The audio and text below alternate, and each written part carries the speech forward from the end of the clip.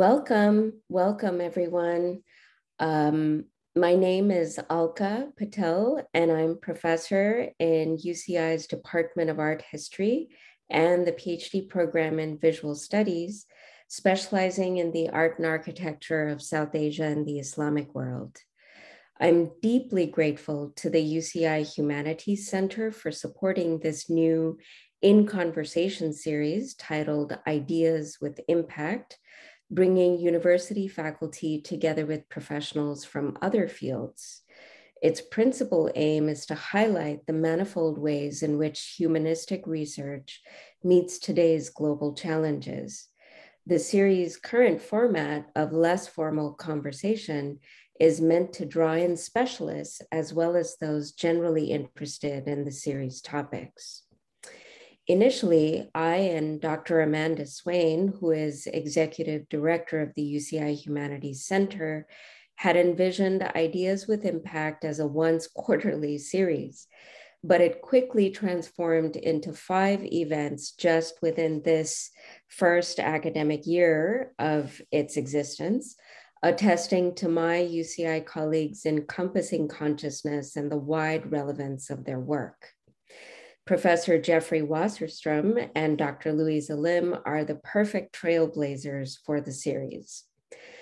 If I can say, Jeff, my friend, is UCI Chancellor's Professor of History and also serves as historical writing mentor for the Literary Journalism program and has a courtesy appointment at UCI Law School.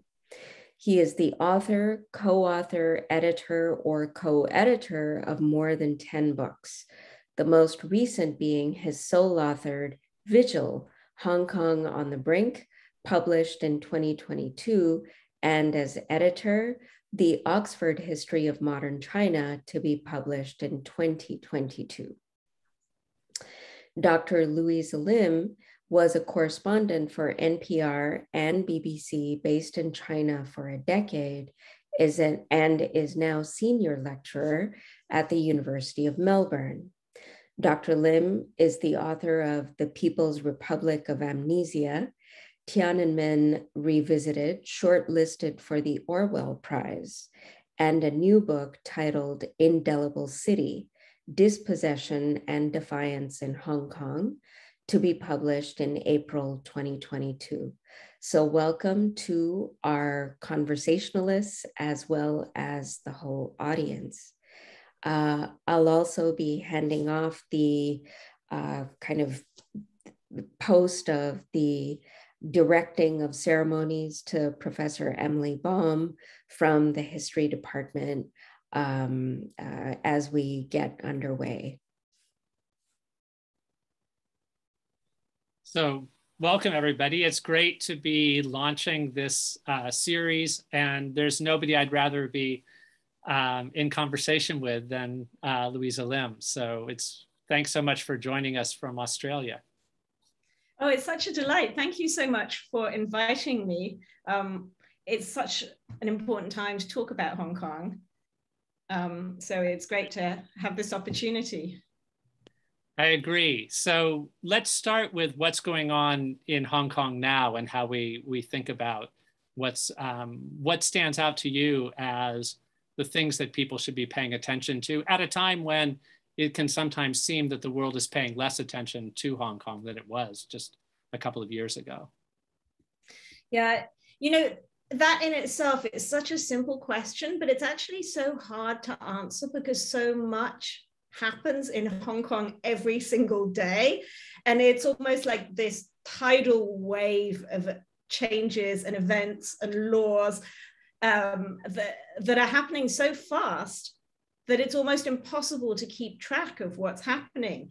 And I think one of the problems is we've seen this ebbing away of the media from Hong Kong. A lot of international news organizations are moving out of Hong Kong because of the national security legislation that was imposed on Hong Kong in June 2020, which is very broad and very vague and makes it quite hard to operate in Hong Kong. So, you know, within the last week, we saw Amnesty International is leaving Hong Kong because of the national security legislation. And not only is it leaving, but it was criticized for leaving Hong Kong by a lawmaker who said it was smearing the national security legislation by saying that was a reason for leaving. So, you know, we saw that. We saw just in the last week, the second national security case, the verdict came out. A man called Ma Chun Man received 7 years in prison for slogans and signs that were seen to be having a clear intent to incite subversion.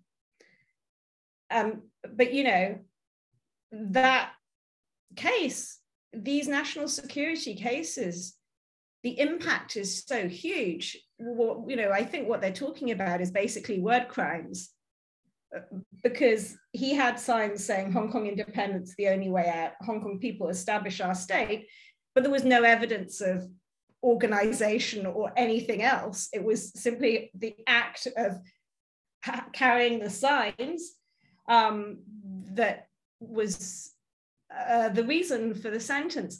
But we're not seeing, as you point out, we're not seeing a lot of coverage of this in a way that I think we ought to be seeing.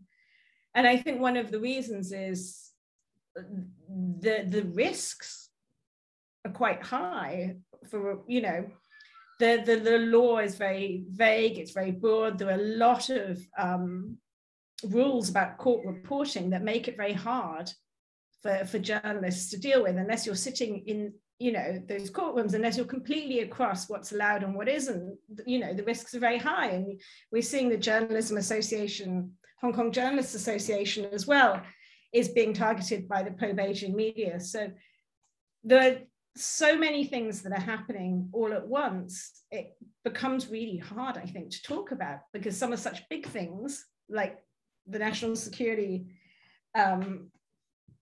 the implementation in this way of the national security legislation, which has got massive ramifications for free speech in Hong Kong. But then you've got really tiny things as well. So I think it was over the weekend, these runners in the Hong Kong Marathon, did you see this story? They were told to cover up their shorts or change their clothes because they had that slogan, at Oil Hong Kong. It just means go. It just means go. It's actually what people cheer at sporting events for the team that they're backing. So Jiayo, go China was something that people would say during the Olympics. And so simply to say, go Hong Kong is seen as a subversive statement. Yeah. But even in itself, that's quite tricky, because I think it was in court, they had an expert who said that statement, go Hong Kong, can be deemed subversive or deemed seditious in certain contexts. So how are you able to judge which context it's deemed subversive in and which it isn't? But when you have people, you know, who are forced to change their clothes in a running race or thrown out of the running race because they're wearing these these slogans, it's a small thing, but I think it really speaks to the place that Hong Kong has now sort of got to, where, you know, word crime is a thing. So if we sort of cycle back 2 years ago, I was thinking about, to give a sense of how much has changed, that 2 years ago, this time of the year, there was a run up to a district council election where there were candidates saying basically whatever they wanted in terms of stating their positions on a range of issues. And there was a free and open, it was the closest to, Hong Kong's never had pure democracy, but for the district councils, these were competitive elections in which a wide variety of people were running, and it was a sweep of democratic candidates. And then you move forward from there to the national security law, which you talked about coming in 2020, which initially, just, you know, to remind everybody, was something that Carrie Lam and the other members of the Hong Kong government said would only affect a tiny minority of people who were doing really outrageous things. and that this was needed to keep something in line.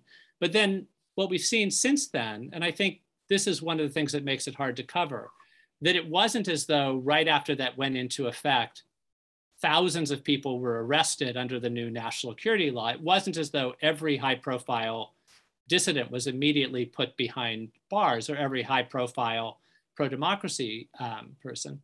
Instead, it was that there were very selective arrests, but what there was in its wake was group after group being targeted by the government and by the police at intervals. So that at one point there were attacks, there were moves against journalists. At another point, or there was a move against the highest profile newspaper, Apple Daily. At another point, there were moves against unions of one or another profession. And then at another, against another union. So from within Hong Kong, the feeling that people have been expressing who are following this is that it's relentless, and it's fast, and all kinds of things are disappearing very quickly. But from the outside, and I think this is the challenge, from the outside, it looks like things happen in 1 week's news cycle, and then something else happens in the next news cycle. And so it's the cumulative effect that is so devastating compared to what things were 2 years ago, where you had open elections, things that you had even 1 year ago, where you hadn't yet had something like micromanaging policing what people could wear in a race. But the sum total effect is a feeling of the ground being pulled out from under people.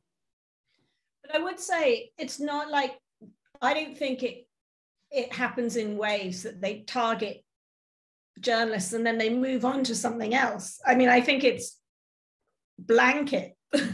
You know, everybody is being targeted at the same time continuously. Right.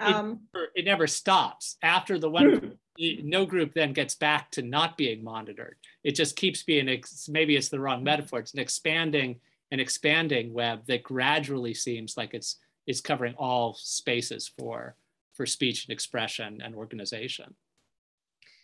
And I mean, there have been 155 arrests under the national security law. So I mean, you said it's not as if thousands of people have been targeted, but I think, you know, there've been 100 people charged, 155 arrests. If you look at who those people are, what you see is they are people who played a really important role in Hong Kong civil society. They're activists, organizers, and then of course 47 Democratic politicians who ran a primary to decide who to nominate. So I think the people who have been targeted is, you know, that in itself is extremely important because it is sending a message to the rest of society. So I guess I'd ask you, because your book is called Vigil, but it came out last year, the year before. Came out early in 2020, yeah. Early in 2020, but the Vigil just seems to sort of go on and on, doesn't it? So Vigil, you know, when we came up with the title of it, and actually it was the editor that came up with the title, who's a Hong Konger, Jimmy So, who came up with the title at Columbia Global Reports. It was going to just be called Hong Kong on the Brink. And he said, is there something evocative that would draw attention to the themes in the book? And he suggested Vigil. And there was an obvious appeal because the ability to hold a vigil on June 4th every year to mark the anniversary of the massacre in Beijing in 1989 was a key sign that Hong Kong was different. You could gather where you couldn't other places. But Vigil also has a sense of watching over somebody who's badly injured or dying. And so I think the sense that keeping vigil for Hong Kong has been something now that's been going on for a couple of years. And the other meaning of it is that from the outside, one of the things that there was the expectation, would there be a massacre when there were large protests? And there wasn't the kind of equivalent of tanks and shooting in the street. But there were individual, particularly young people who were either, who died in some cases, in one case, fell from a parking garage and was being tear gassed. And what happened actually after this, there were also suicides where people left notes saying they were committing a political suicide because of the fate of the city. But what happened was that even small scale vigils for those individuals who were seen as martyrs to the movement were banned. And so it became not only, so the big story, getting back to the big story of the little story, the big story is that you can no longer hold a vigil on June 4th.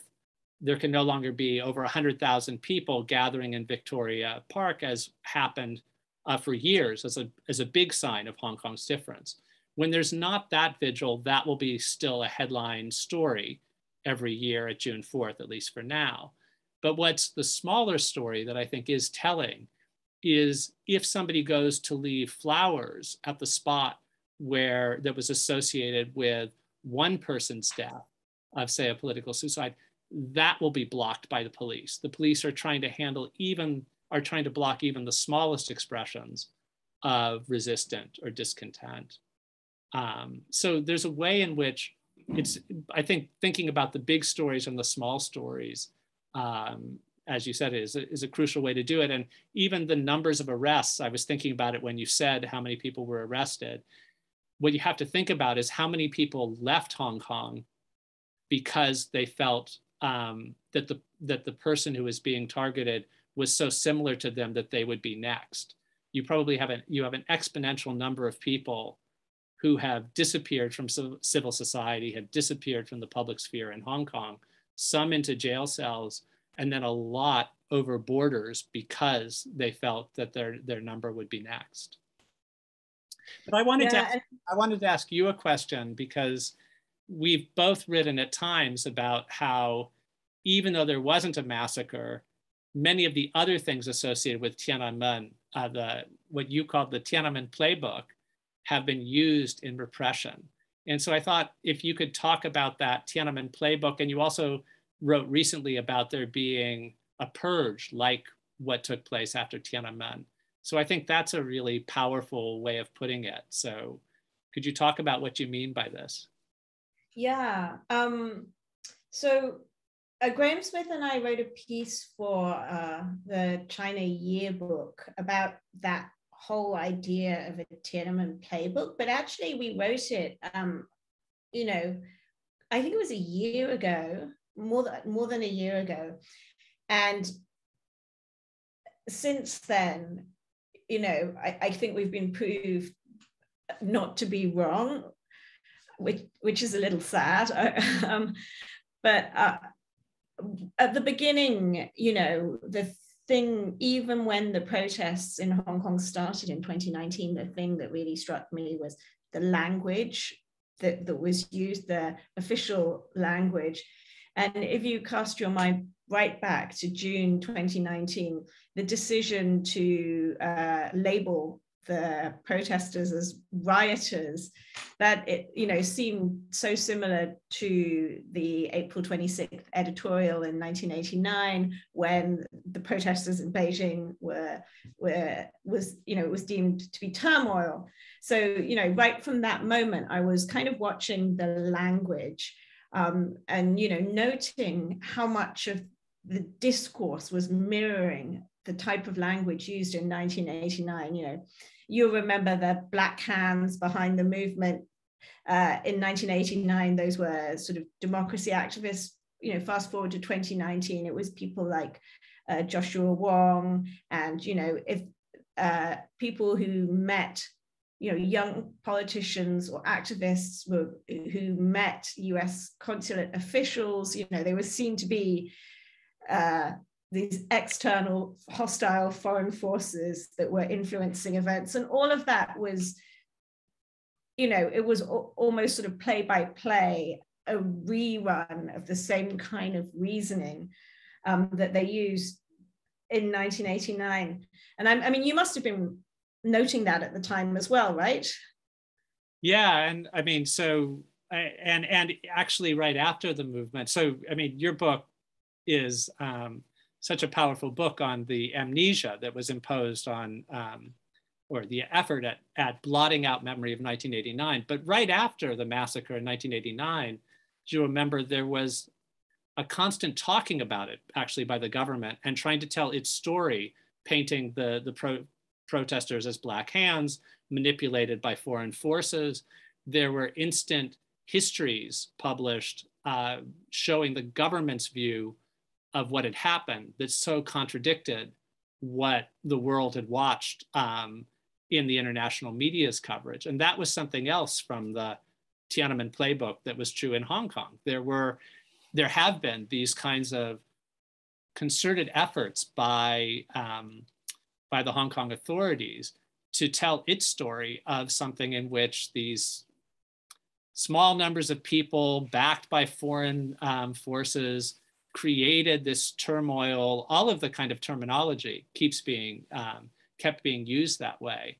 And wasn't it interesting when you think about it? If you think back to 2019, do you remember at the time, Twitter and social media was full of those short videos from state-run media, Chinese state-run media? Every time, you know, you would see these videos of Hong Kong protesters behaving in a really violent way. And I think that too was, you know, always set to really kind of stirring music, so clouds of tear gas, stirring music, and this real attempt to show a kind of, you know, cinematic visual view, representation of Beijing's view. And in a way that I think was an update of the propaganda effort for the social media age. And, you know, Twitter and Facebook and YouTube, they all kept taking down these accounts, which they would find had emanated from China. But then a lot of that kind of content was being amplified by Chinese diplomats and was just circulating and circulating. So I think the tactics were the same, but the tools were a little bit different this time around. Yeah, and I mean, another thing that came up that I hadn't thought about until this was in 1989, a lot was made of the fact that there were a small number of soldiers who suffered violence from crowds. And that was shown on state television over and over again to try to get you to forget the violence, that the vast preponderance of the violence was the soldiers against civilians.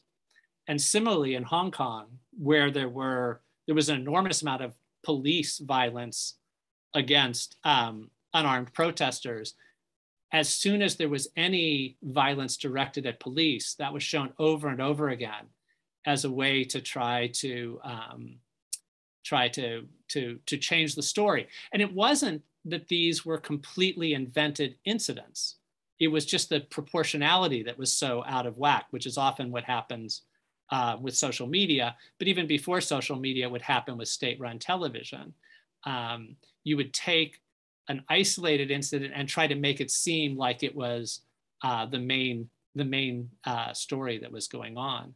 This began even in the umbrella movement in 2014, where the mainland media was saying these are wild, these are people creating chaos. But in fact, the protests were quite calm, at least initially. So the mainland was blocking Instagram because they didn't want images to come over to the mainland showing these very peaceful protests. But as soon as there was a single outburst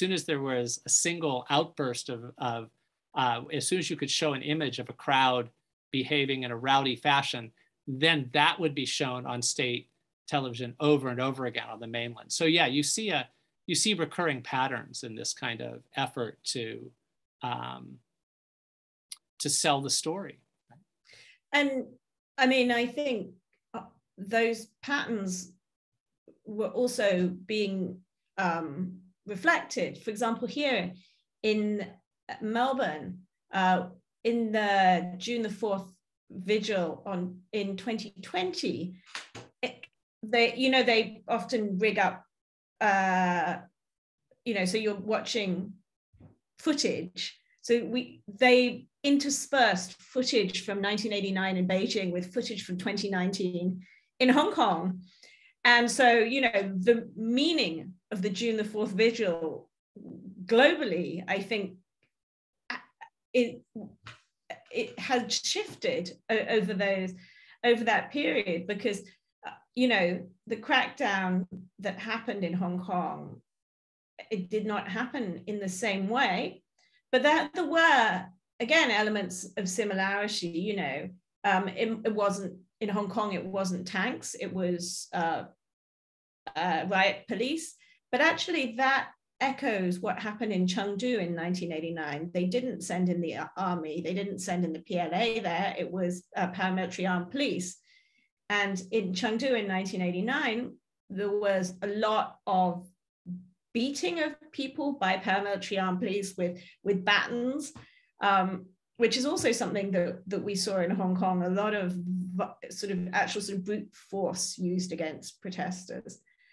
So, in some of the tactics, there's a similarity, but then I think what we're seeing now, that purge, the post-movement purge, that again is aping the same methods. And, I had a conversation with Jeremy Brown, who's just written a book about 1989 as well. And he characterizes the post-movement purge as, a purge that started in 1989 and continues to this day.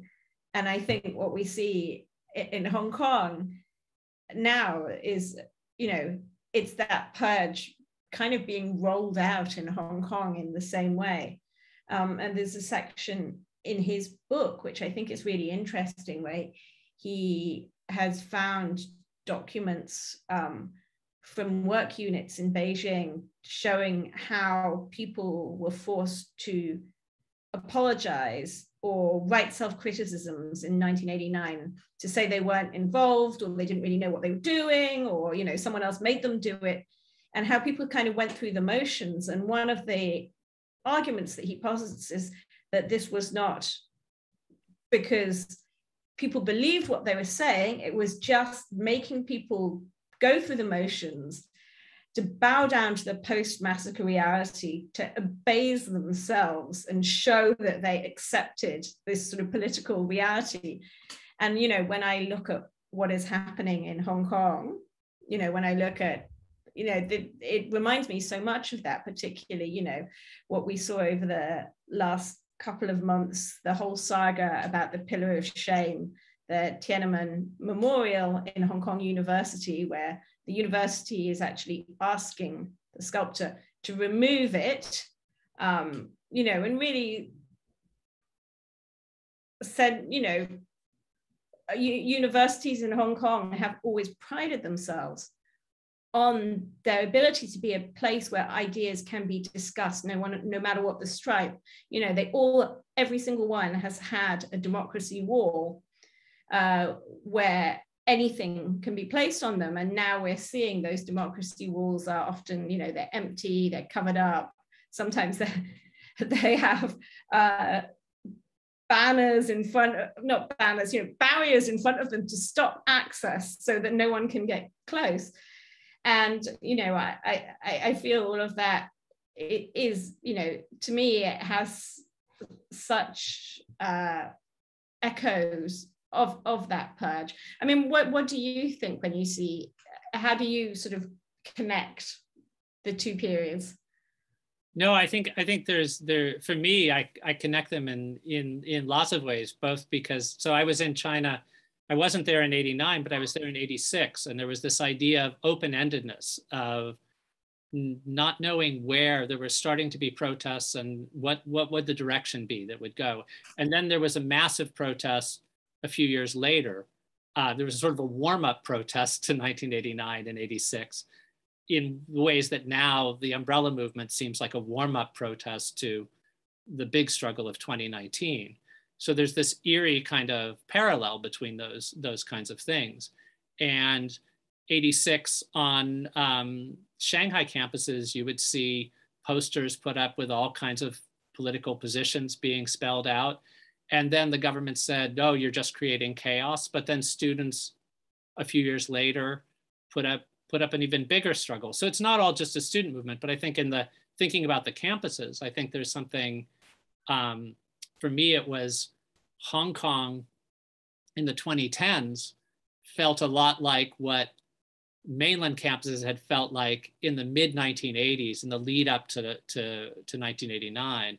And then to have things like democracy walls disappear is like, again, the idea of universities being a space for open debate disappearing again in very much the same way. So all in all, I think there are just many ways that the things that in the 2010s, I felt like, oh, here's something we no longer see on the mainland, but we still see in Hong Kong. But I would push back against that. I think I'll push back against that, because I think what happened in the universities in China in the 1980s was they went from being unfree to being freer. Whilst Hong Kong universities have been free, it's not like they were free, they were less free before the 2010s. And I think that's quite a significant difference. It's a big difference, but I think they were less political. I mean, in the 80s, when I was in Hong Kong universities, they were free spaces, but they weren't terribly politicized spaces. There weren't democracy walls that were crucial. But you're right; it's a big difference to go from being steadily places for free discussion to being closed down. Yeah, there was a headiness in the 80s and in China for people feeling like, oh, we can start talking about things that we couldn't talk about before. So that is definitely that's definitely a good point. But I wanted to ask you, actually, as a historian, to go back further in time. And, you know, I think one comparison that people have made that I find really interesting is comparing Hong Kong's basic law with the 17-point agreement that was struck by the Dalai Lama in 1951, which the Chinese signed and then ignored completely. I mean, how close do you think that parallel is? So I think the situation in Tibet is really a powerful one to think about. That so if we think about it, in 1949, the Chinese Communist Party comes to power, and it's not in control of the whole country immediately, and it makes a set of promises to groups of different people.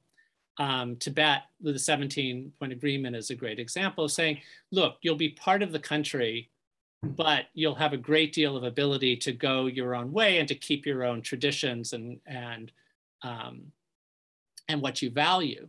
And so this deal is made in 1951, and actually for a while, even though there are some people who feel that it's in bad will from the start, to a certain extent, it seems to be working for a little bit in the 1950s, but then the center becomes greedy at trying to limit the control there. People push back, things reach a boiling point, and then in 1959, there's more upheaval, and then there's a clampdown. So you actually see in that 8-year period a kind of parallel to then what happens from 1997, when Hong Kong is promised to have this one country, two systems arrangement, to the national security law, where there stops being that space at all. So you have a kind of similar pattern where it's the Communist Party saying, we'll have a light touch. A little while, it seems like maybe they will have a light touch, and then the grip gets tighter and tighter. Resistance inevitably pushes back, and then there just becomes a sense in which there's only the only option is the center calling the shots. So in Hong Kong, it became one country, two systems. What local people thought the two systems meant was a great deal of true autonomy to have a different kind of civil society, to have a different kind of economy, to have a different kind of lifestyle, to have a different language used. And gradually the center starts saying, no, no, no, really what we meant was a different kind of economy, a different way of making and spending money, which is what there is in Macau, say, but not this difference in other realms. And so you have a replay with differences in the way it plays out, but something similar to what happened in Tibet. And not just Tibet, there were promises made when Shanghai was absorbed, this very international consumerist city was absorbed into a Communist Party run state. There were factory owners and others who thought, oh, maybe we, and journalists who said, maybe we can actually continue very much the way we did before, because Beijing is saying, we're going to give you a lot of space. But gradually the space starts disappearing and disappearing. And I think it was largely the feeling that that was what was happening in Hong Kong that led to the determination of the resistance in 2019, this sense of being inexorably pulled into this homogenizing pattern. And under Xi Jinping, there's a particularly strong emphasis put on blotting out all kinds of, as many forms of difference as possible. So I do see, it's never an exact replay, but there are some parallels, definitely. I mean, in 2019, the triggering factor was the extradition law that they tried to pass, they tried to impose. And, you know, without that, would it have been the same? Well, so I think of the extradition law as a perfect example of the one country, two systems. The idea that it isn't really going to be two systems, because one of the key parts of the two systems for the minds of many people in Hong Kong was a very different rule of law structure, rule of law rather than rule by law on the mainland. So that was one of the, you know, of course, that was one of the specific triggers, but we had all sorts of signs even before that, I mean, one of the other differences of what made it a two systems was that you could publish completely different kinds of books in Hong Kong than you could on the mainland. But of course, you know, the disappearing booksellers, the essentially kidnapping and spiriting across the border of people who were publishing books that the mainland authorities didn't want to have published there. This happened late 2015, early 2016. That was an assault on that. When there were some elected legislators in this never fully democratic legislature, but one that had space for open debate, when some of the people who were elected were disqualified for not taking their oaths in a, showing enough fealty in the way they took their oaths. This was another sign. All of these things between 2014 and 2019, there were just a lot of signs that the idea of a robust two systems was not going to be allowed there. So as a historian, how do you now view, I mean, what we have seen, you talked about that exodus of Hong Kongers, and particularly to the UK, where we've seen, you know, tens of thousands of Hong Kongers taking up residence in the UK. As a historian, how do you view those Hong Kongers in exile, sort of in the historical context of anti-colonial movements and the sort of role played by Sun Yat-sen? Are the parallels there that we can sort of be looking at? I think it's good to think about parallels from, you know, when there have been stifled movements for change in different parts of China. There have been movements have been carried on by exiles in different places. In the late Qing, when an effort at reform was blocked, then you had people going to places like Tokyo to set up new journals, to spread new ideas. Sun Yat-sen raising money in the United States and other places to try to keep alive a movement for change that couldn't continue on the mainland. So I think that's certainly one of the parallels, but the other parallel is a broader one, that really what we're seeing in Hong Kong is it's becoming, it's very much like an anti-colonial movement, and anti-colonial movements in many times and places have been kept alive by people outside of the territory in question, whether it's, you know, from the Philippine independence movement, other kinds of anti-colonial movements. It's often kept alive by exiles who join up. One of the interesting things that's kind of different right now about the Hong Kong exiles is they're forming alliances, we'll see how this goes, of people who have similar kinds of grievances. Certainly there are some efforts to link up with exiles from Tibet and from Xinjiang, but there are also moves for solidarity with Thai activists and with Myanmar activists, what's being called the Milk Tea Alliance. This idea of people who have very different, come out of very different movements, but share a kind of concern, deep concern with the fate of their political communities, and see common grievances and possibilities to work together. But even that has historical parallels, because there were alliances of anti-colonial activists who were in exile from Ireland or India and Southeast Asia, joining about 100 years ago into these kinds of rough leagues. And so at least there are parallels there. But I guess one of the things that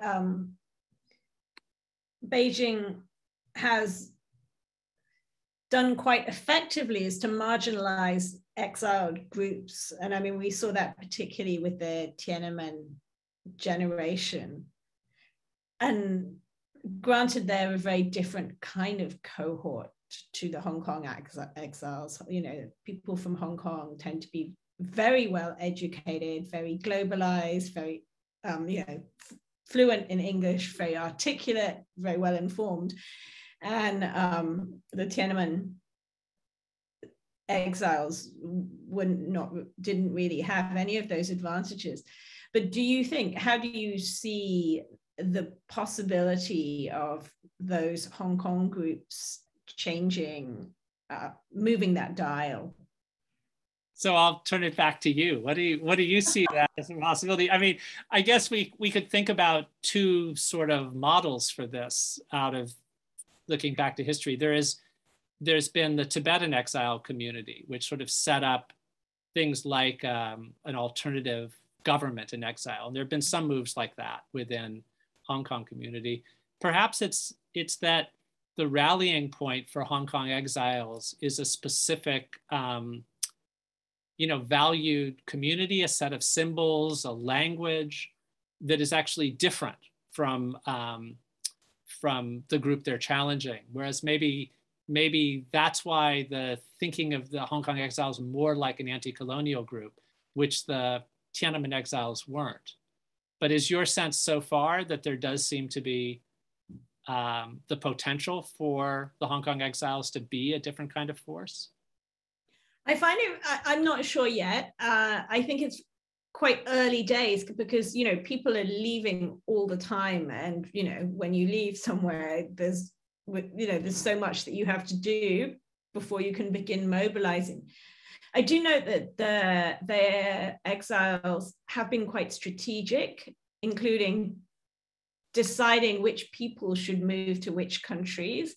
I think there's been a really interesting focus. I mean, you know, here in Australia, there's sort of focus on lobbying for changes in particular laws in Australia and things like that, lobbying particular parts of, you know, government and parliament and stuff like that, which is a lot more strategic than what we might have seen in 1989.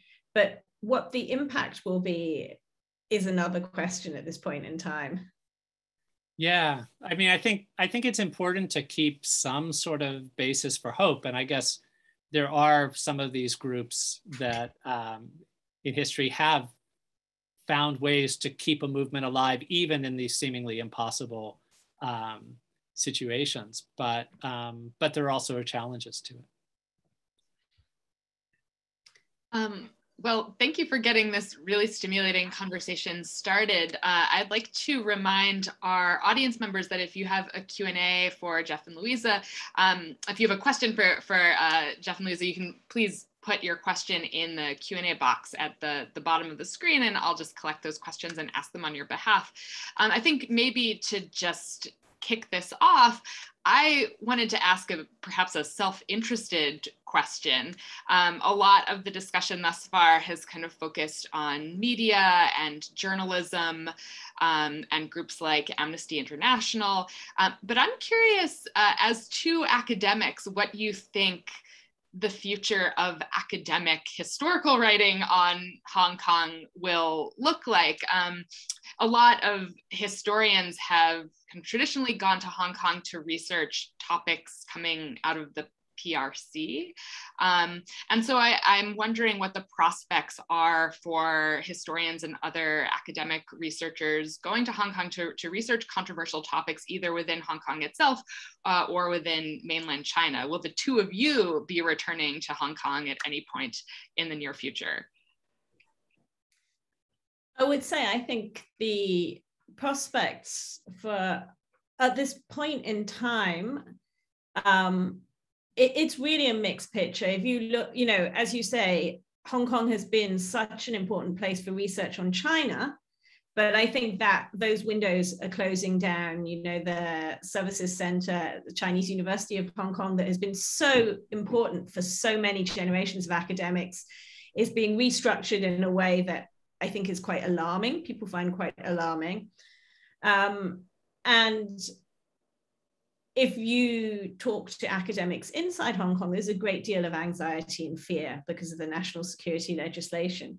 I think we are seeing a growth in Hong Kong studies outside Hong Kong with, you know, much more focus being, you know, the Hong Kong studies centers being set up in universities, which is great.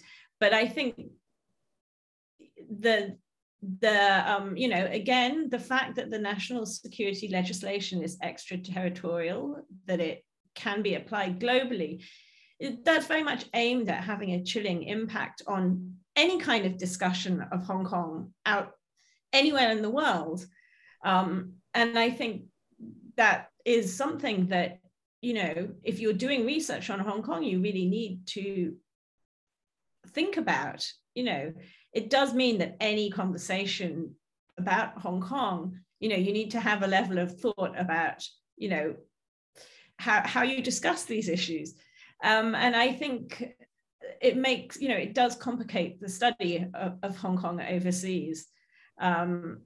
Just the very fact of its existence. And, you know, the other thing that we are seeing, it's not about academia, but we are seeing that creeping influence. You know, even here in Australia, there's been a scandal over the past couple of days with an arts festival, the AusAsia Festival, where a Hong Kong arts group had wanted to have a stall, and they had wanted to put yellow umbrellas on their stall as part of their performance. And they were told in Australia that they were not allowed to do it because it was a political act. And so, you know, I think we are seeing the sort of creeping impact of the national security legislation in a way that I think does make a study of Hong Kong, you know, it puts a level of risk on it that had not existed in the past. I mean, what do you think, Jeff? So I was just going to say that it's a sign of this, that we should tell people that when you're asking questions, you have the right, you should feel free to ask them anonymously if you don't want to have your name associated with a question. The fact that this is something you would legitimately worry about is a sign of how the national security law goes. And I was thinking about this because we've talked a lot about Tiananmen, that when I was writing about Tiananmen, when I was in the immediate wake of 1989, nobody suggested that doing that had any kind of danger.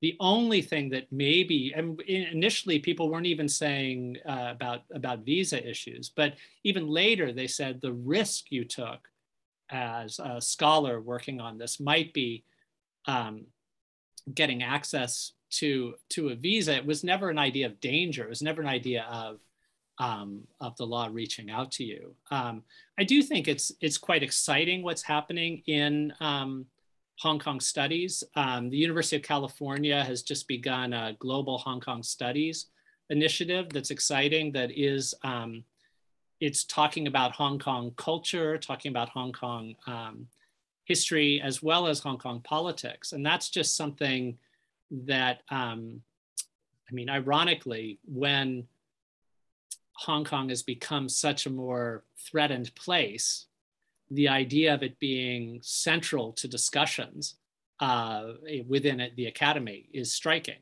There are initiatives for, you know, for postdocs and different kinds of things for Hong Kong studies that just didn't exist before. Before it was like, if you're studying Hong Kong, it's not really China. It's such a fringe part of China that it isn't somehow interesting or important. So it's significant, at the same time it's becoming dangerous, which maybe again is something that we saw somewhat with the worst things have gotten in Xinjiang, with the horrors there. There's been a kind of flourishing of really excellent writing on Xinjiang because of this kind of sense of the importance to understand it, even though it's becoming virtually impossible to do the kind of next generation of research. You have a short-term flourishing, but then what will happen longer if people are cut off from going there? And there might also be an issue with sources of information, of archives in Hong Kong being shut down. You know, we're already seeing books disappearing off library shelves in Hong Kong. I mean, at the moment, that's only books by activists and politicians, people deemed sensitive. But the moment that starts, you know, I think it's often accompanied by, you know, actually there has been a problem of access to Hong Kong archives, certain archives, for quite a while, whereby some of the archives were removed to England and then closed off. So there was not access to them anyway. I don't know if access to archives within Hong Kong is also going to start becoming more difficult. That might be something to watch. Yeah, it certainly determines what types of topics are feasible when a lot of these types of archives, like the University Services Center, are being shut down, and academics have to really kind of police the types of things that they say. So turning to another type of media, we got a question from an audience member who wants to hear your thoughts on Hong Kong's new film censorship law, which was just passed yesterday. And in particular, she's interested in this wording of the film censorship law, which she characterizes as weirdly imprecise. And so the law says, the law empowers Hong Kong's chief secretary to revoke a film's license if it is found to be contrary to national security interests. So what do you think that vague wording is designed to either capture or exclude? I see the question from Shelley. Thank you, Shelley, for your question. I think it's so alarming because we keep seeing the laws on film censorship being tightened and tightened and tightened again. And the risk, I mean, the punishment seems very high. It's 3 years in jail or a $1 million fine for showing films that are deemed to be against national security, but also a ban on films. You know, this legislation allows them to stop films that have previously been permitted from being shown. I think it, you know, that weirdly imprecise wording is designed that way, in the same way that the national security legislation is weirdly imprecise, because then it can expand and contract in the interests of whoever is implementing the legislation. I mean, I guess one, you know, actually the role of filmmakers in depicting the events of 2019 to a global audience, I think has been really intense. I think there are a lot of films that have been made, there are a lot of films that are coming out, and they're, you know, some of them are amazing films. And I guess it's complete speculation, but I guess the authorities began looking at these films and panicking because, of course, the power of the visual image is so strong. So I guess you can look at these kind of this kind of legislation as really showing the power of art when other forms of media, when other controls are being imposed. You know, the power of art to move is such that, you know, they keep there seems to be this necessity to keep tightening it up. I don't know, Jeff, what do you think? So I was going to say, you don't want to talk specifically about your book, but your book will have art as part of it. You've written very powerfully about visual media in the past, so I think that's definitely true. Just at a personal level, I talked about the things that I used to know, like, oh, I'm in Hong Kong, I'm not on the mainland because of X. One of the things for me was always that the film Gate of Heavenly Peace, this very powerful movie about 1989, was something that was banned across the mainland, but it was viewable in Hong Kong. And that was one of the markers. And so I think, you know, all the ways that the two systems part is disappearing. I think that film was something, it's been so powerful. It's been such a part of what the Hong Kong identity would be. And it's actually been, and this is one case where I think in some ways Beijing has really shot itself in the foot if one thing it cares about is soft power, about having creations come out of the People's Republic of China that people globally admire and want to emulate. Hong Kong film was one of the great success stories. So were Hong Kong universities for a while, until the global university ranking system started saying that mainland universities, which did not have free debate, but had good labs and had people publishing in peer review journals, could be rising up in the ranks, and rather than saying that Hong Kong universities stood apart. But I think all of these are part of a piece. I did see a political cartoon just came out about the film laws, where an actor comes in and says, oh, this is great, I've learned all my lines. And the question is, oh, have you learned all the red lines? These are these shifting lines of what can and can't be said. But it was great to get that question from Shelley, who has been doing a lot to try to spread the word of the good films that Hong Kong are making. So to have somebody who you're following to keep up on a subject, ask you a question about a subject, is one of the kind of cool things about these global events. Yeah, is there any, I'm curious to know what Shelley himself thinks. I don't know if we have any way of communicating, bringing him into the discussion. Possibly if Shelley wants to type into the Q&A box, I can read. But in the interim, there's sort of a related question to the question about film policies, and this is just asking about art and literature more broadly in Hong Kong. So this audience member is curious about your thoughts on the contemporary Hong Kong art world. And he writes, you know, my sense is that the art world, people who were previously active have suddenly become silent, or they've decided to leave Hong Kong. So could you talk a little bit about the impact of the national security law on art and literary production? I mean, I think we see the impact if you look at the whole saga of M+, the new art museum, which for so many years they've invested so much money in this sort of gigantic, cavernous, extremely expensive museum. And now it's about to open, and, you know, what are the headlines about? The headlines are about the fact that Ai Weiwei's art can no longer be shown. And, you know, Ai Weiwei's, his pictures, I think it's the Fuck Off series, where he's raising his finger towards various monuments in China, is, because of the national security legislation, that can't be shown. So the museum itself, it starts to look, in its own way, like a memorial for things that can no longer be shown or seen.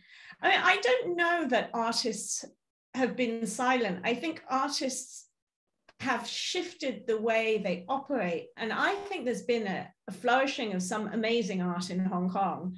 It may not be so high profile, but there have been sort of these extraordinary exhibitions. There's one artist whose name I've forgotten, who did a whole series of pictures where there were pictures of the protests, but every single face of the crowd. So you had these pictures of crowds, it's 1 million people protest, but every single face was clipped out. So there were all these holes, so you couldn't see the people. I mean, that in itself is an extraordinary statement. And the other artist I'm thinking of whose work, I mean, I think a lot of artists have been doing work that has directly been talking or discussing the protests in their own way. I'm also thinking of Giraffe Leung, who was using tape to frame the scars of the protests, the slogans that were bolded out, and calling it Untitled. I think those have been sort of direct comments on what has happened. But I think as the law's implementation has sort of spread, I think what we see are artists shifting their focus into things that can be done. And one of the things that can be done is memorializing, remembering, marking Hong Kong. And I think we're seeing quite a lot more of that kind of response. I don't think it necessarily means that they're silent. I just think, artists have to find a way to operate within the constraints that are available. And that has been one response. Yeah, I would say that, I mean, this would a whole nother place to look for kind of historical parallels. And these are things that people in Hong Kong are thinking and talking about as well, are settings such as like in the Soviet bloc after moments like Prague Spring and the crushing of it. And the way in which people keep a spirit of resistance alive in small ways, maybe in different kinds of artistic expression. And this was true also in Taiwan during the long period of martial law. You don't have there was actually quite extraordinary literary production in retrospect in places like Czechoslovakia after Prague Spring. We're now getting more aware of it in Taiwan under martial law, but it would often have to take subtler forms in the same way that resistance has to take subtler forms, more indirect, subtle forms of satire. We're going to see those kinds of things. Film, I think, is one of the things that gets in the crossfire much stronger because it takes money, it takes collective action, it takes a showing, it takes public things, whereas the way that people are keeping things alive are going to be more likely to be in smaller forms of art. And I think what Louisa said, it's also about memorializing Hong Kong or paying attention to the special nature of the place does become itself a political act and an artistic act.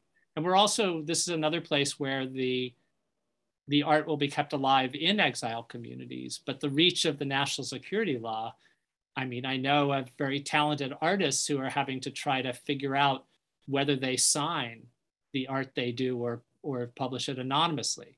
When people are writing creatively, do they write under their own name or under a pen name? These are not new phenomena, but I think they're new phenomena for Hong Kong because one of the differences was you didn't have to be that careful. So we still have a couple of questions, and This next question kind of takes us outside of the literary and artistic world and is more trying to, I guess, get into the brain of the Chinese Communist Party. But this audience member is curious about why China would pursue these types of policies, not just concerning the suppression of dissent in Hong Kong, but also policies in places like Xinjiang that are very alienating to the rest of the international community. You know, why is China doing this? Does China have the leverage to get away with these things? Are they not fearing reprisals from the international community, or maybe the international community hasn't offered a big enough stick to hit China with? So can you speak a little bit to that? So I think it's a variety of reasons.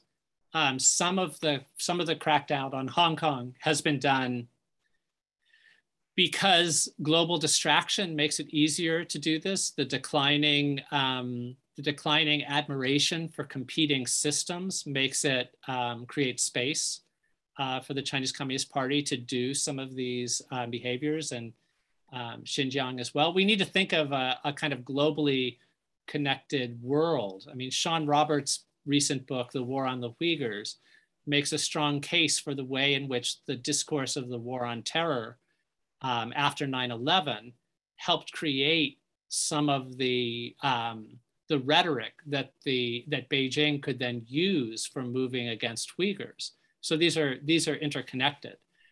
We also have a particular leader in charge in Beijing who is more devoted, or seems more devoted, to this kind of homogenizing of the country under his rule. But the fact of, to some extent, I could say, at the other hand, the cost that the Chinese Communist Party has paid for some of its moves in terms of the international community have not been as big as they might have been. I alluded to the fact that, say, the clamping down on intellectual life on universities, the global response to that has been for the campuses where the purging of critical intellectuals have been taking place is keep rising in the Times Higher Education Supplement annual rankings. So I'm not sure. I think the world's forum has a lot to answer for this. I quoted in Vigil Margaret Thatcher saying in 1990 that she was nervous about the deal that was going to be made with Hong Kong, but she thought that Beijing would keep its promises because it would want to be seen by the forum of the world as having kept its promises. But I think the forum of the world is a much more fragile and divided entity now than it was then. I mean, the Olympics are still going to presumably take place in Beijing without an enormous amount of outcry, despite all the attention to the camps in Xinjiang and other kinds of issues. So another way to put it would be, why hasn't the global outrage been stronger and more consistent when a series of events have been happening that are truly, truly alarming? Yeah, and I would add, I guess, why does China pursue these policies? The simple answer is because it is a national security state now. National security trumps everything else, including economics to a certain extent, I think. Or it's also the case that Chinese companies are so imbricated into the global economy that actually, the financial cost to China, those kind of rolling back that we kept hearing about, this idea of decoupling, is actually almost impossible. And so I think Beijing perceives there to be a lower risk to itself, or that, simply the dictates of national security are much more important than anything else. And if there is a price to pay, then so be it. But if we look at the kind of actions that have been taken against China, as you said, Jeff, there have not been such great consequences. You know, there've been a handful of senior officials have been sanctioned in Beijing. Some Hong Kong officials have been sanctioned, including Carrie Lam, who complained that she had to be paid in cash because she couldn't have a bank account anymore because of it. But it hasn't, you know, I think the costs have been limited so far. You know, there was always, pre-97 in Hong Kong, there was always this idea that Hong Kong was the golden goose, that Hong Kong would be safe because the role that it played in China's economy was such that would protect it. But I think now we're in a very different reality. Hong Kong is no longer that kind of gateway to China's economy because you can directly invest in China itself. Hong Kong is no longer that necessary. It's, you know, so I think, you know, what we're seeing quite clearly is that that sort of golden goose rule, I think, is no longer a factor as much, you know, or, you know, I think businesses, international businesses within Hong Kong are now looking at rule by law, the applications of the law, wondering if they want to stay. And I think if they leave, I don't think that Beijing is that concerned at this stage. Well, it's certainly a, a depressing situation for I think a lot of us who are invested in China and invested in its future. Maybe we can take one more question before wrapping up. So this is a question from someone who formerly taught high school history in Hong Kong. And she is curious about the effectiveness of national identity education in Hong Kong. So maybe you could just speak broadly about what national identity education consists of and whether you think it's being effective. So I think I mean, one of the things that is really striking with 2021 being such a dark year for Hong Kong, including the introduction of patriotic education, is exactly a decade after the first moves to try to bring in patriotic education, which were what spurred the protests that led people like Joshua Wong and Agnes Chow into politics in the first place, were in 2011 when there were ideas floated to try to make civics education in Hong Kong more like what was on the mainland. And that was when I think an early harbinger of an idea that this two systems part was not understood by Beijing and Beijing's representatives in Hong Kong the way that a lot of local people wanted it to be understood. That there was a pride in, I think, the idea that if you were educated in Hong Kong, you could learn about, and Tiananmen was a clear example of this. In Hong Kong, you could learn about Tiananmen, you could learn about things about the world, you could learn about the blemishes in the history of China that you couldn't learn about just over the border. And so when there was the move to try to do away with that in 2011, there then became the protests. And in 2012, I think it's important to remember, the government backed down. Those early protests by scholarism and the other, the group that Joshua Wong and Agnes Chow were key figures in, the government tabled this idea of patriotic education. And then we see 10 years later, as a kind of symbol of how much things have changed, this kind of being brought in. And it fits with a piece with all kinds of things that are being done across the PRC to try to emphasize the way in which history is taught, that a single view of the past is imposed, how much impact it will have, or just whether this kind of thing creates resistance. I think we have in colonial settings there often is a resistance to it when it's imposed too crudely. And I think at the moment it's being imposed very crudely there. So I think there will be limits, but you have, it's another of the realms where you have a lot of tightening of screws. We have teachers now viewing the profession of teaching as being a dangerous thing in Hong Kong in a way that they didn't before. And you have the talk of a kind of brain drain from Hong Kong as people who were doing in professions like teaching are leaving, because suddenly it's not just that you can do your own business without caring that much about politics. Everything is being politicized through this patriotic education.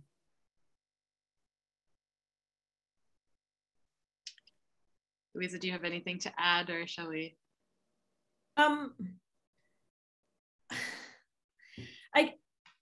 I do think I think the national identity education in Hong Kong is the way in which it's being rolled out. I think it's happening quite fast now. Just in the last few weeks, I've been seeing reports that schools are going to have, even international schools, going to have flag raising ceremonies and all of this. One of my big concerns looking forward is for the future of Hong Kong studies and for those scholars within Hong Kong who have been real pioneers of Hong Kong studies and have really carved out that sphere and study Hong Kong identity itself, how they will be able to operate under the new constraints. And, that's one thing that I find deeply disturbing and worrying, because we are beginning to see that purge of universities coming down to individual scholars. Certain people are being, not having their contracts renewed or being laid off. And it's often people whose sphere of focus is on Hong Kong itself, or with a kind of political lens. And, so that to me is really alarming. And, it's great that the Hong Kong Studies Center's opening overseas, but I just, I fear for how, even how this issue of identity and Hong Kong identity can be discussed in the future inside Hong Kong, with the national security legislation being the way that it is. Yeah, it's so many things are just, tragic and ironic. It used to be you would go to Hong Kong to be able to study the mainland. And now it's like you have to go to Taiwan or outside of Hong Kong to study Hong Kong. It's not completely that way, but that's where the direction seems to be moving and endangering it. Well, on that optimistic note, I'd like to thank Jeff Wasserstrom and Louisa Lim for this really stimulating conversation.